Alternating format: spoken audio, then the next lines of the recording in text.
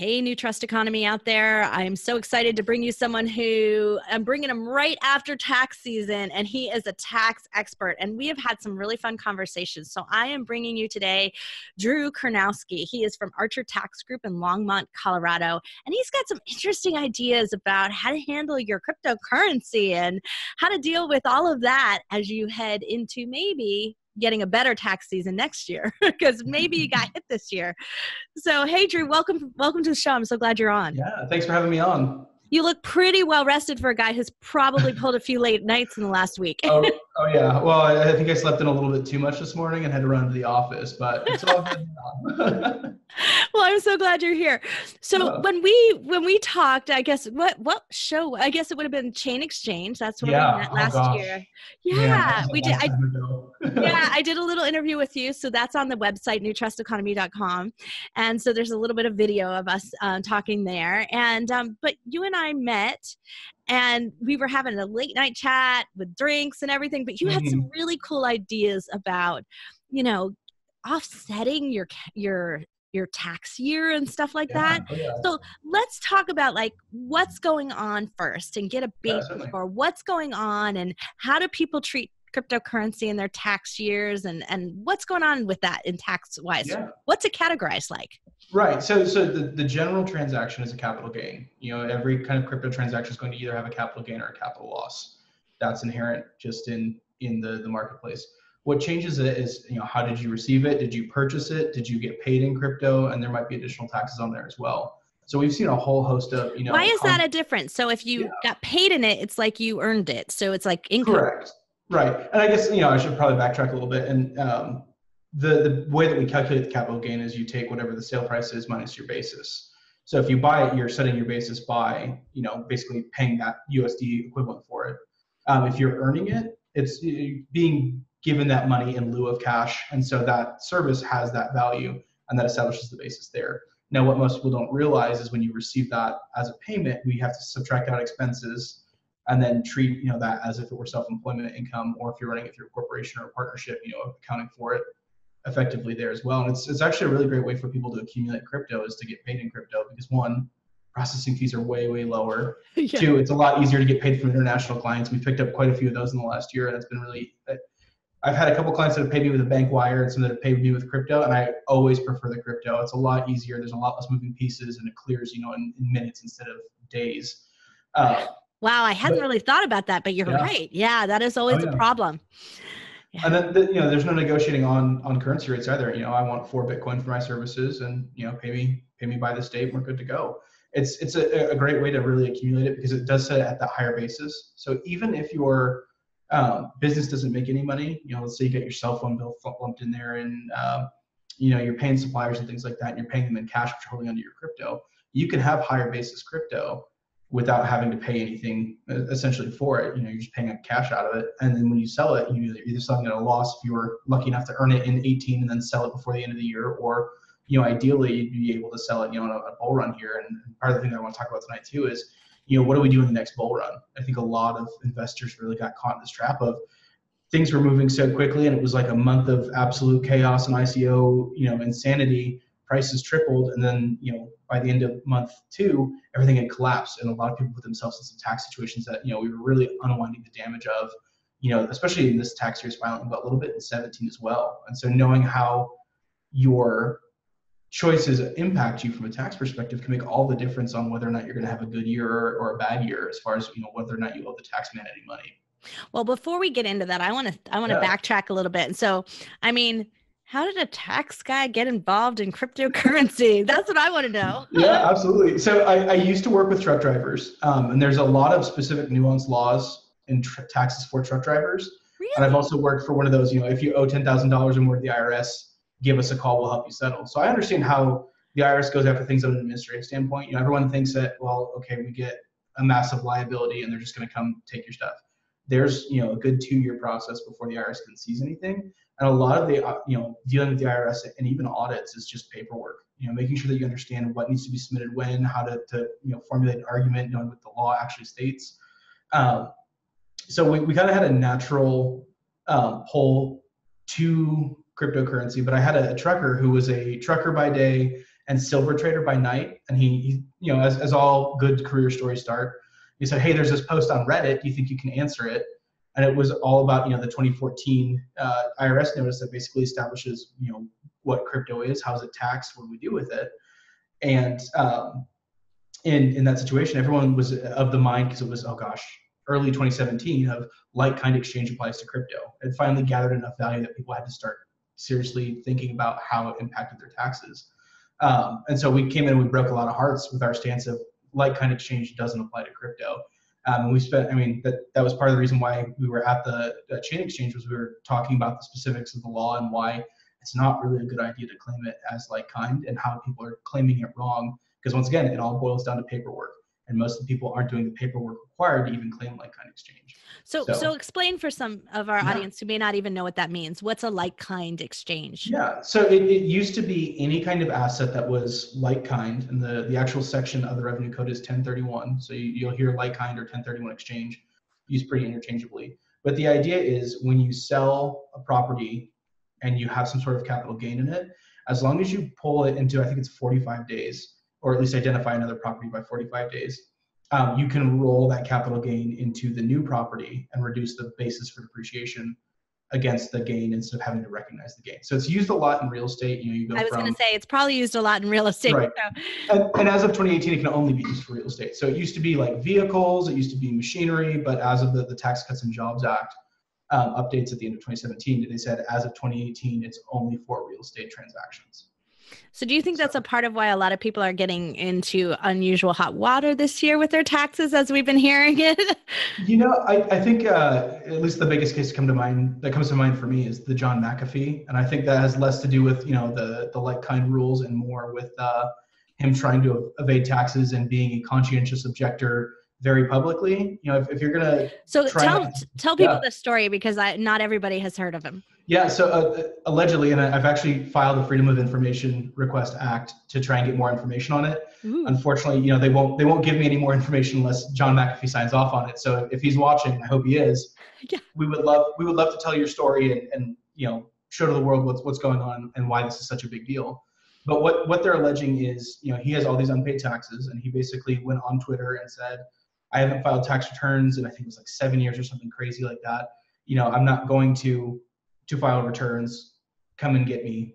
And then basically jumped on a boat and is somewhere in the Caribbean where they don't extradite, allegedly. So, I mean, keep in mind, this is all, you know, take it with a grain of salt, but it's a really good case on, you know, if you're going to do something, you know, if the less public you are about it, if you're in the wrong, the better off you're going to be, because the IRS doesn't take kindly to tax evaders.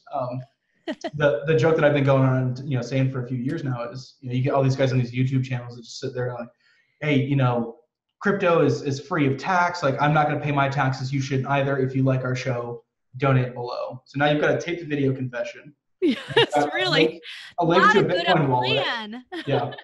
Link to a Bitcoin wallet that you can trace the chain and see where it's gone. And they have you basically admitting on camera that you have no intention of paying taxes. So your argument of, oh gosh, what's the legal term? Basically culpability. You know, I didn't know that I was doing something wrong. I wasn't malicious. I wasn't being intentional about it.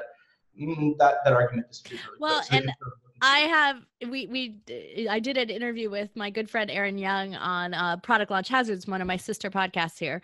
Yeah. And he was just, you know, there are rules in the federal government, and they can come after you for things you should have known. And right. so yeah. That would probably fall into should have known this. And now you're really still in trouble, even if, you know, it wasn't as blatant. Yeah. Well, I think the hard thing too, so I mean, being such a student of tax law, I always take for granted like how much I actually know in that space and how much isn't coming out. And they don't teach it in schools, which is unfortunate. But it's all publicly available, and there hasn't been a ton of information that's been put out on it.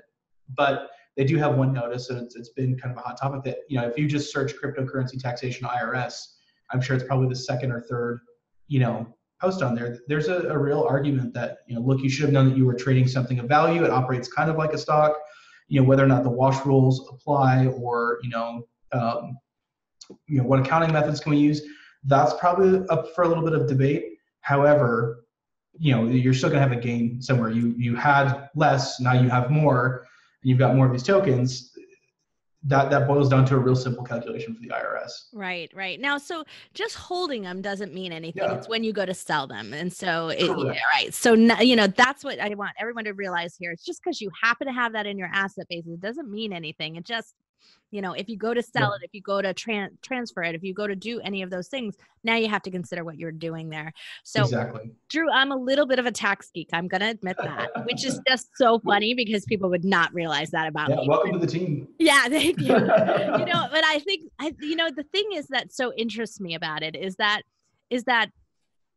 there's a strategy behind how you might run your business, how you might Right. operate. And that's what really, that's why you and I hit it off so well as we were talking that night. So at our friend Adrienne Ashley's, I should just give a shout out to Adrienne. Right. She's got a great app that she's working on called Lolly. And so she was throwing this party and we were starting to geek out on some tax ideas. And we were talking really about a lot of Amazon sellers, which is Right. that we deal with in our podcast.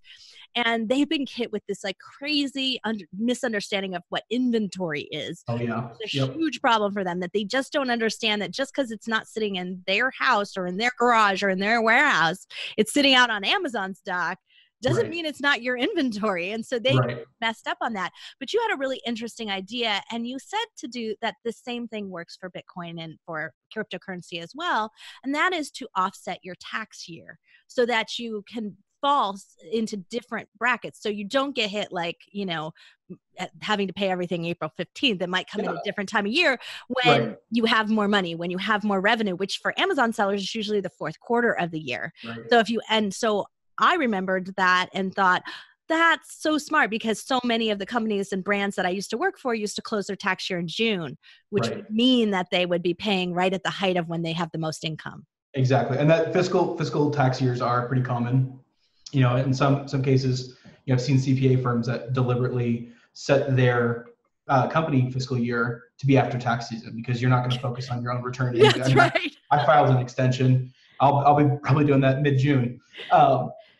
But looking at, the way to structure, you have to do it through an entity. If you're going to be trading in that regards, you have to understand that, you do have a capital gains flow through depending on what kind of entity that you set up. And we could probably talk for 2 hours on the specifics of that. And that's one way to kind of consider, how do we actually leverage, crypto. The other thing that I think a lot of people have missed too is crypto-backed loans are a great way to pull the value out without having to actually pay any tax on it, because when you're borrowing against it, it doesn't constitute a sale. Oh, now you pricked my ears. I've not really heard. So what are these crypto-backed loans? I haven't heard about them. So I think the biggest companies, so we've got Salt here in Denver that does them. Make or Die, their whole system is basically, the CDP is a crypto-backed loan for Die. And then you've got Unchained Capital, BlockFi. There's a couple companies that are kind of sprung up in the last year. And I've talked to a handful of the CEOs and just said, look, from a tax perspective, if I'm going to encourage my clients to do this, how are you storing the tokens? Because that does matter. There's been a couple court cases for stock-backed loans where they basically traded their stocks or their options to this company, and they set it up like a loan, but that company then went and sold the stock underneath it. I think it's Devirium Capital is the court case. I think it's Devirium Capital versus the commissioner, that basically they weren't holding it in a capacity like a loan. Because you think about like a home sale or a mortgage, when you get a mortgage against your home, it's not the sale of your home, it's borrowing against the value of that asset. Right. Now, if the bank were to sell that out from underneath you and sell your home, then that would constitute a sale, and you basically have null and void. A lot more contract issues than that, but for simplicity's sake. But the idea being that if you want to unlock the value, but you want to stay long in a position, putting it into a loan like that will allow you to at least pull some of the value out. And usually it's about 35% loan to value is what I've seen kind of on average for these loans. But then you can invest that loan into a business and get that started. You can actually write off that interest if you're using it for business purposes as a bona fide business expense. So we've got some miners too that they're mining all this Bitcoin and they've got all these expenses that they have to pay, but they didn't want to stay long in the Bitcoin. So they pool this Bitcoin together and they borrow against that Bitcoin, and then they use that loan to fund operations, and then they're just paying off the loan and the interest as they go along and maintain the position. So there's all sorts of ways that you can structure. Honestly, all taxes boil down to, can we think far enough ahead? What do we need? What do I need dollars in my hand for my living expenses? What living expenses are actually business expenses? And what's my timing? If I can wait and stretch things out, it's sometimes better to sell in the next tax year than it is to sell right away. We've had some clients that bounce, they sell a little bit on December 31st and they sell even more on January 1st. And that makes a huge difference for the time value of money for them. Right. Yeah. Oh, I so agree. It was getting me thinking also is that, as you're doing, many people are working on their business plans, Right. and doing, like, I'm working on one with putting part of my entity in blockchain and looking at what that is going to be and starting to think about the implications of that and how I might fund that and what I Oh might yeah. do. The tax implications are high. And so you really do need to think about that and plan that ahead and plan that as a part of how might I fund this? And then how might I be able to continue to fund that, because there are going to be continuing costs that go on that. Oh So how yeah. can I make sure that there's value there, that's adding back to me? So I love the Oh idea yeah. of the loans and all of that. It would be really interesting to look at from a business standpoint, from a business planning standpoint. So Certainly. now you've got my brain whirring. Oh yeah. Well, the other thing too, I think a lot of entrepreneurs miss out on is, they always just jump into business and they have a sole member LLC, and they don't realize that just goes in your Schedule C on your tax return. If you're crossing over, and I keep like a range because I want to make sure that anytime that we do anything from a tax perspective for tax mitigation, that the dollars spent to do this are going to be offset by significantly more tax. So we always try to balance, I don't want you spending $500 to save 25 cents. I'd rather you just pay the tax on the 25 cents. Right. So one thing that a lot of people I think are kind of afraid of is setting up an LLC and then electing S Corp status. If you're a small business and you're making over $70,000 of profit, just making that election to an S Corp and then paying yourself a salary, let's say you do $30,000 or $40,000 of salary, the remaining $30,000, a $40,000 salary comes back to you at income tax only. Most entrepreneurs don't know that every dollar they make in that Schedule C of profit gets hit with income tax and then self-employment tax as well. And so there's been a couple clients that we've worked with that we were actually able to cut their tax bill in half just by flipping a switch on their tax forms, same dollars, same income, but it makes all the difference in the world. Yeah, absolutely. So I get in this little battle with my family over a tax time every year because my parents got hit with the no longer able to deduct your property taxes, which was like a big deal because they're expensive here in California. So that was like a big hit for a couple of retirees, right? Yeah. And so my dad was like, really, I mean, he didn't end up having to pay in, but he was really close and he was pissed at that. So, and I was like, oh, well, we just got a refund and it was quite sizable. And he was like, what did you do? I goes, I have a business, Dad. I was like, we're an S Corp for a reason. And we did it from the very beginning because my husband is my partner. So that makes you a single member LLC if you're married. And so that doesn't help either. So you don't end up with that member-based LLC. You just end up like you're a sole entity. So we did it from the very beginning. Of course, we make more than 70,000 in our business. So of course now it's beneficial, but even when we started, we did it that way as well, because we knew there were so many tax benefits and it has always benefited us. And then I had to go and help my daughter and her husband do their first joint tax return together. And, they don't have a ton of income, but he's a videographer and he operated like a sole proprietor. And I was like, I can't do anything about, you didn't make enough money, you didn't do any of this, but I can't do anything. You still have to pay your self-employment tax because you didn't elect. But good news, it's $100 cheaper than the corporation fee. So be happy about that. I was like, well, and out in California, I mean, so Colorado, it's $50 a year to have. It's $800 here. Yeah, you guys get raked over the coals, and more power to. I've been out to California. I'm a little bit partial to my mountains out here versus y'all's mountain. You have the ocean, so I'll give you guys that. But yeah, there's a lot of things that I think honestly the biggest changeover that we've seen with the tax law updates is those that were wholly W-2 kind of got pushed to the limit and either had to pay a little bit in or were barely on the cusp of getting a refund because they did change the withholdings. I mean that happens every time that they make an update. Yeah, and they weren't really aware of that. Like, I don't think, as an employer, I wasn't even aware that I should advise them to do that, which I should have, but I thought it was going to net out close enough for them. But for the ones who have homes, that's really where the difference happened because of their tax basis shifted so much that they should have withheld more. Oh, yeah. Yeah. Well, that's just the thing is, I mean, it's so difficult, and the dependents dropped off as well. So, you've got your standard deduction doubled. But if you've got 5 kids, you used to get, $4,000 a kid off your income, and then the standard deduction of 12 or more, if you're in a high income state income tax or high property value area. And so there's been kind of an interesting mix of some people have really benefited from it. Some have really gotten kicked in the teeth, by it. Yeah. But I think one thing to remember too is, I mean, everyone always dogs on corporate tax rates. But when the corporate tax rate drops from 35 to 21%, sometimes the best thing to do is to create a C Corp that manages your S Corp. You become truly passive in your S Corp and you lock in a 21% tax rate. And if you don't, once again, if you don't need that money, you can use that to fund, management fees and then run your payroll through the C Corp, where you actually can get more payroll benefits than you can through your S Corp.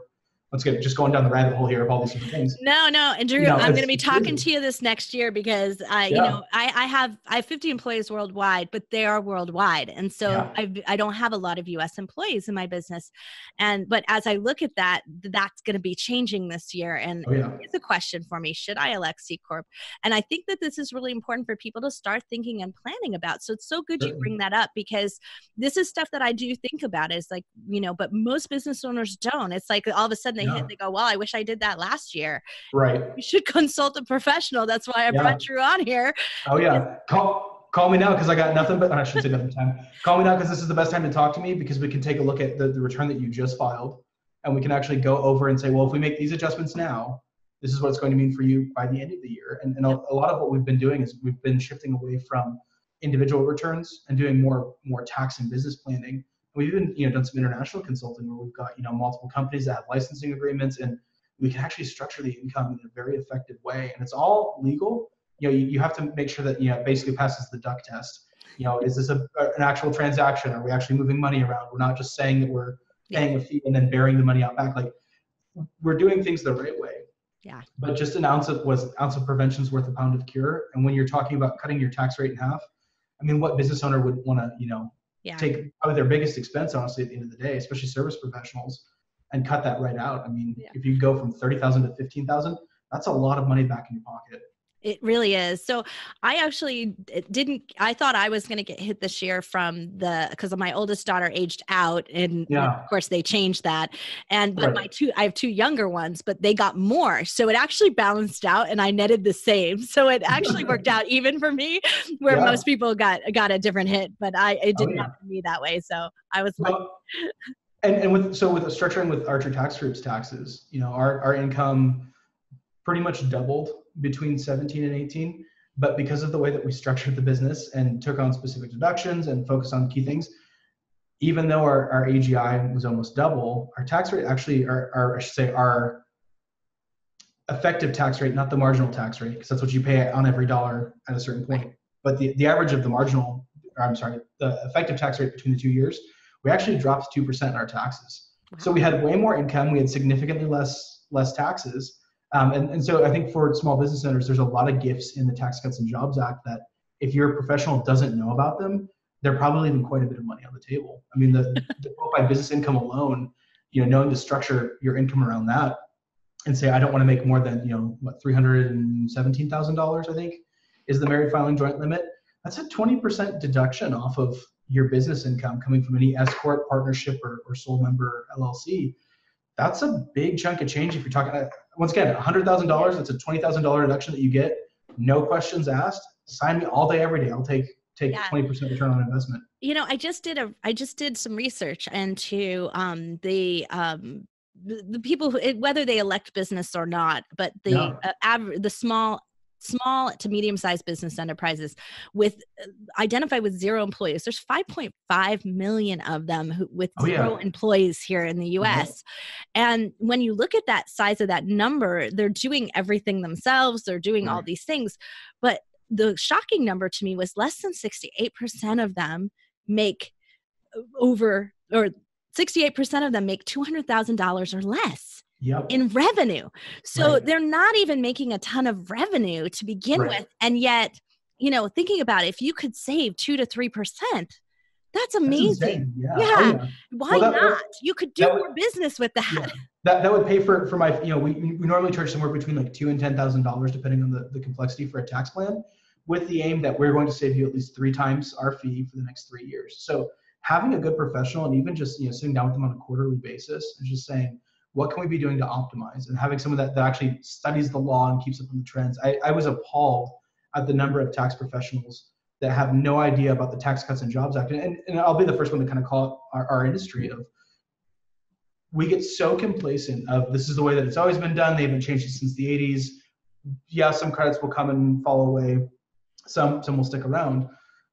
If you're going to be working with small businesses and being invited into this person's financial life, which is a huge step, I think, for a lot of people to just open up about, hey, this is what I'm doing with my business. You need to be an actual professional. You need to keep up with trends. You need to take continuing education that matters. Because, I mean, how many businesses out there do you think these small businesses that are just starting out could benefit from a research and development tax credit? There are so many different people in the crypto space that are just starting out that if they knew that they could structure themselves in a qualified opportunity zone, they can actually get investors easier because they're a tax advantage investment vehicle. There's so many things that just knowing these little tips and tricks makes all the difference in the world. And I mean, even if it's not me, please reach out to good professionals and do your research and don't be afraid to dig into it and ask questions. Yeah. Oh, you're so right, Drew. Thank you for sharing that because, I agree. That is a big difference. I think that, the part of what I've been doing business for over 25 years. So, and I always saw myself as a business owner and not an entrepreneur because it just wasn't really the term when I first started. And because of that, there were professionals at your access and you were always urged to do that. And so that made sense back then. But now we get in this entrepreneurial mindset and we think we don't, well, we can do all this ourselves and we have TurboTax and we'll be fine. But that's not advice. It asks you questions, but it's not advising you. TurboTax is great if you've got a simple W-2. I mean, I think you've got an app now that you can literally just snap a picture of your W-2.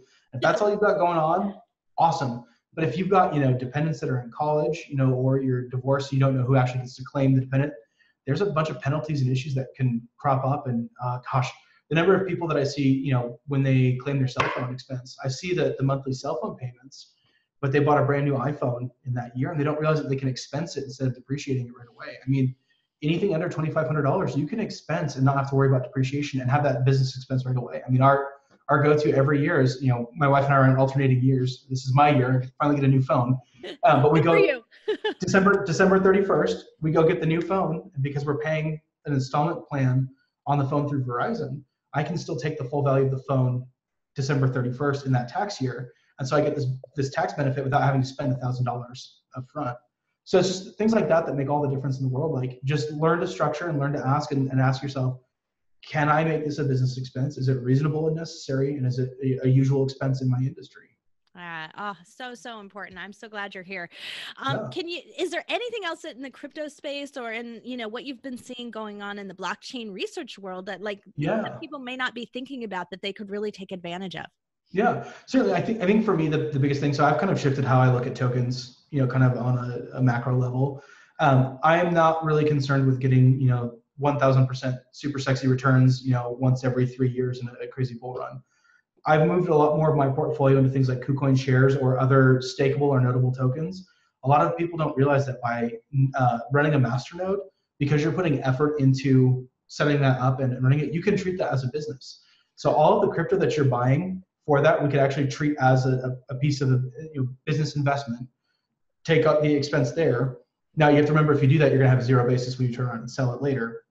But all the coins that you receive are treated as income. So then you can use your cell phone bill, you can use a home office deduction against that income and basically accumulate crypto without having to pay taxes on it. And it's something I think is a huge benefit to people. I think a lot more projects are moving to proof of stake over proof of work. And there's always been the rumblings that Ethereum is going to be proof of stake at some point. But I mean, I think they've been saying that for 2 years now, and every project's got their hype for sure.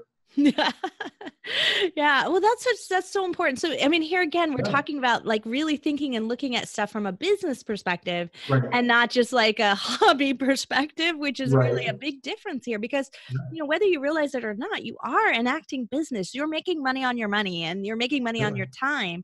That's business. Yeah. Well, I think a lot of people too. So the other big shift that I've seen since we talked at Chain Exchange is we've seen a lot more projects go away from the ICO model as it was and just selling it on the open market.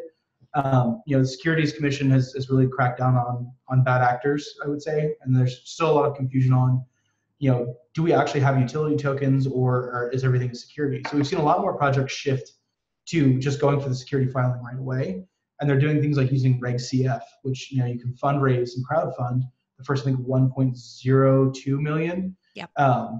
and basically get a project started. And instead of raising $35 million, if you think that you can fundraise and sell those tokens, $1 million will get you quite a bit of runway and get you a legitimate product to start bringing on other investors on the back end to kind of grow. But I don't think we're going to see the ICO mania that we saw in the past. I think it's going to be mostly investment driven and speculation more so than anything else, unless there's an actual use for the token or it provides some sort of value outside of, I hold this so it has value. If it's not getting burnt or destroyed or disappearing, and or could be used as a money equivalent, then in my mind the project's worthless. I think that's why we've seen a lot of altcoins just drop like flies. Yeah, they raise a ton of money and they haven't produced anything in a year and a half, and everyone's kind of walked away from the project and as the market kind of shook out. And I think that's a good thing overall. Yeah. Well, and I've also seen a lot of this problem with exchange issues. So like, Oh my gosh. yeah, that's like the biggest problem. So people buy into a fund and they think they're doing Right. well and they think this is great and they see a valuation, but there's no place to exchange them, or the exchanges didn't Right. take them in like they expected them to. Or this is the one that really shocked a bunch of people. It ended up like reverse mortgaging. So like instead of a reverse split is what I mean. So Yeah. instead of getting like a split stock and you get like two, right? You're going to get a half. And people are like, what the heck? My value dropped. I was like, well, it didn't actually, but it feels like that to you. Right. Yeah, some big problems going on here, but Oh, yeah. Well, we've got the happenings coming up here soon, which is going to create, to me at least, a very interesting case study. I don't know how quite to play that just yet from an investment standpoint, but I try to stick to my taxes. I try not to get too creative. I'll let my brainier friends that are market TA experts, I'll let them tell me what I need to be doing in the weeks leading up to it, but we'll see. Well, that's really, really the last question I think I have for you is like, how do you stay up on what's going on? Because it does seem like things are changing and precedents are being set. Like, how do you do that?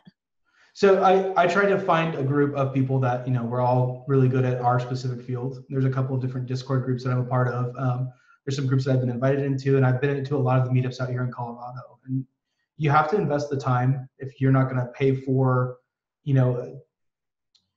signaling groups are good if they're good. If it's someone just kind of pulling it out of their butt and kind of making it up as they go and they're not really doing anything, it's not worth it. So this is not like an endorsement of all paid groups or, groups together.